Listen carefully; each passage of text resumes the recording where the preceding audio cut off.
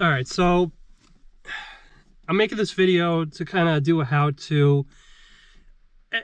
I see a lot of these. I don't know. I'm gonna try and keep this simple because every time one of these YouTubers talk about swapping in a 6-speed, they don't shut the fuck up. They gotta talk about themselves and their dreams and their build for like 20 minutes. So that's not gonna be me. All right, so 2014 WRX. I blew out third gear, so the synchros to third gear were burnt out. So, I had a choice. I was either swap it another 5-speed or do a 6-speed swap. So originally I wanted to just swap out another 5-speed, preferably a rebuilt one for like 1,500 bucks, and just throw a clutch in there. I couldn't find a good remanufactured one, or nobody sells remanufactured 5-speeds, first of all, and second of all, every time I found a used one, it was off a car with it, X 100,000 miles or junkyard find, and everyone wants like $1,500 for these fucking things. I ordered my setup with the drive shaft axles, mounting brackets, and the starter and slave solenoid for $2,800. What I got. Used 6-speed from used JDM engine. I don't know. I heard good things about them, so I went with them. This is exactly what I bought, so I'll just run through what it came with. It came with the cross member. It only came with half the drive shaft and these two axles. I didn't use the axles. I ended up using half the drive shaft, and the cross member was bent, so like I couldn't use it. I ended up using the old one that was on the 5-speed, which was annoying because this one was a lot cleaner and the one on my 5-speed was kind of rusted out. It came with the shifter, came with the starter, came with the slave cylinder. So like if you get those little bits, um, you save some money. This one did come with a clutch, but like the flywheel was cracked to shit, and you know what? Might as well change it because let me tell you, it is a pain in the fucking ass to get this thing in and out. So let's see here.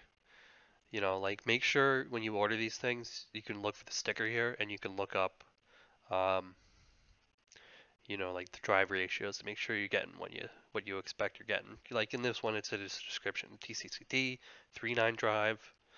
Um, this 50 to 65,000 miles. That's like I guess that's a JDM myth.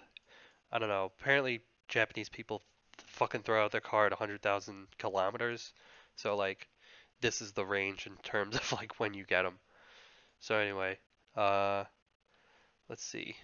Where's the? Oh yeah, here's the model number. So like, you can Google the model number and yeah, JDM Impreza STI. First, second, third, fourth, fifth, sixth, reverse, and then final drive is 3.9.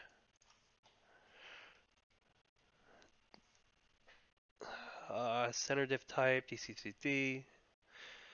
So this is exactly what you need if you want to do it the cheap way, which is what I did, which didn't involve replacing my rear differential, my brakes, my hubs, any of the axles. It just swapped right in. Only thing I had to replace was the drive. Here's another thing to keep in mind. So the pinion flange on the R160 does not fit a STI axle. Let's see. Here it is. Here's half the STI axle. The other half's in the house. So in order to make the R160 fit, you got to get a flange for an R180. Alright, so I just got the 6-speed in. My hands are very dirty, so I'm trying not to touch anything in the car except the shifter. Shifts very nice. First, second, third, fourth, fifth, sixth. Pull up, reverse.